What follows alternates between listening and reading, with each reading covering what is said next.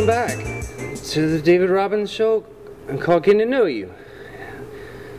I'm David Robbins, and today we're going to get to know someone.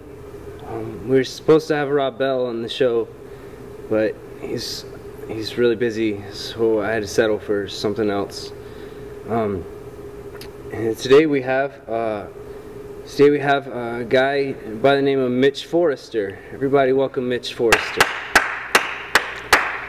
It's actually Mike, but it's okay. Shut up. Here's the deal. This is your first time on the show, and I have one rule. This isn't about you. Okay, so it's just let's try that again. Okay, we're gonna try that again. Everybody, welcome Mitch Forrester. Hi. All right. Let me get my notes. Mitch, you are head of an Asian historical culture group called Deadly Viper.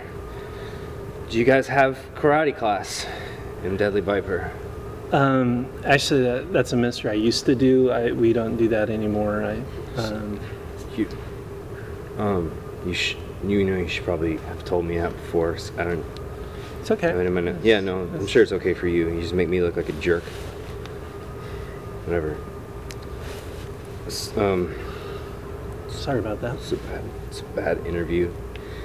Should have gotten Rob Bell.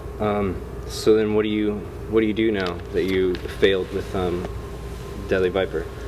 Well, I run a ministry called People a Second Chance, and I wrote a book called Gracenomics, and So then, what is People of the Second Dance all about? Well, it's actually People a Second Chance. Well, I mean, like, do you guys go to like nursing homes and give like the elderly a chance to relive their senior prom? So it's like a senior prom? No, actually, we're talking about failure and radical grace and life and leadership. So that it's spine's kind of hitting me a little bit. I don't know. You just deal with it, get over it. So now, what exactly is it about again? I wasn't listening. Well, it's about just helping people who have failed and need just grace in their lives, and just really helping all of us be better grace dispensers, and whether it's our schools or at work or in our families, with our friends. We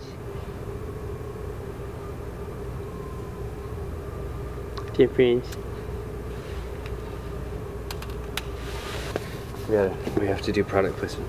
Today's show is brought to you by The Next Christians by Gabe Lyons. It's probably the best book of the year. A lot of people endorsed it on the back. So read it. I heard that you wrote a book. I did. I have a new book called Gracenomics, Unleashing the Power of Second Chance Living. It's got a pink cover. That was actually a printing error, but yeah, no, you don't get a second chance when you make covers, so it's pink. It's supposed to be red. It's got it. You know, it's okay. Pink. That's it's Gracenomics. How is Gracenomics supposed to fix our economy? And don't you think somebody smarter would have thought of it first if it were really going to work? Well, it's actually not about money and the economy. It's about how we can give grace better. That sounds really dumb and boring. You self-published it, right? Yeah, we did. Is that why there were so many mistakes in it? There were a few mistakes. Yeah, I read one the other day. I was looking through it. It said it's pretty typical though in a first run sort of book.